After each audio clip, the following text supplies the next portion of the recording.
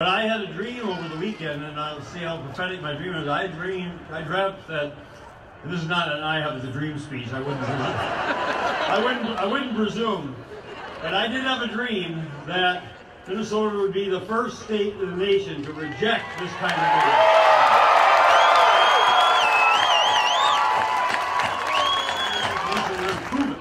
We're going to prove that we're better. We're better than that kind of ISIS threat. We're passing it. Keep that in mind. Thank you very much. We are facing the biggest test of our lives. But this test is none other than fighting for our very democracy, the very freedoms guaranteed in our Constitution that are there for all of us, there from the moment we appear on this earth.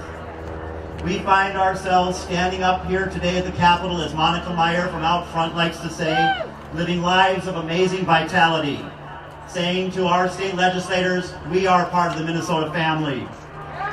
I think that the faith community is here for the same reason that every single person is here this afternoon. We believe in love. And more than that,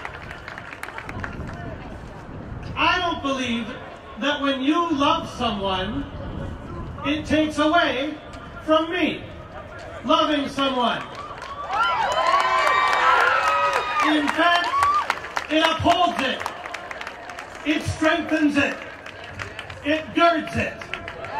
I'm here this afternoon to stand with my wife, my congregation, my church, and my faith, to stand in solidarity with people that marriage is a freedom. I'm so thankful that behind me stands a church and a faith that says that love is a value.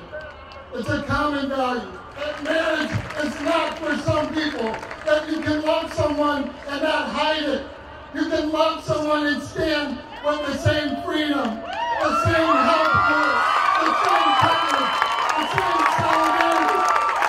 I encourage you to stand with your church and your faith, to stand in solidarity with all of the people, that if marriage is valued for some, it is valued for all.